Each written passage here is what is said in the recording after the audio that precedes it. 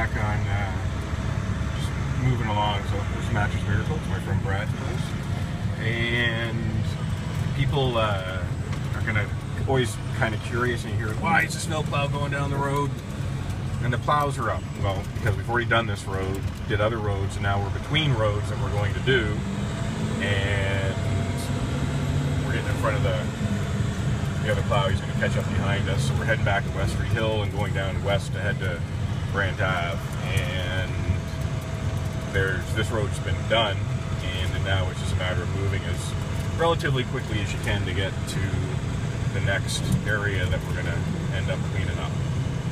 It's interesting listening to the radio too, because you're hearing all the guys coming in saying, okay, we finished. This red one was the first one, which is King George Road, and all up through that area, and it got done for the first time, and 30 seconds later you hear from who's ever on dispatch saying, okay, take a break and go back and do it again.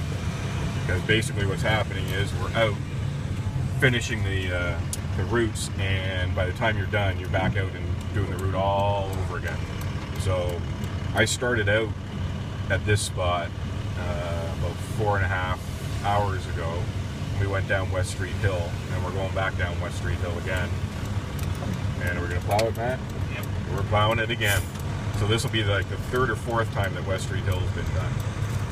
And these people are being nice and patient. You're on camera, so don't give us a finger or anything. Nope, they're being nice. They're definitely being nice and patient. And they're warm, which is good too. So here we go. So this is in 4.5 hours, and you can just see how greasy and slick this is. And you got to keep this thing down to the road or down to the asphalt as you possibly can.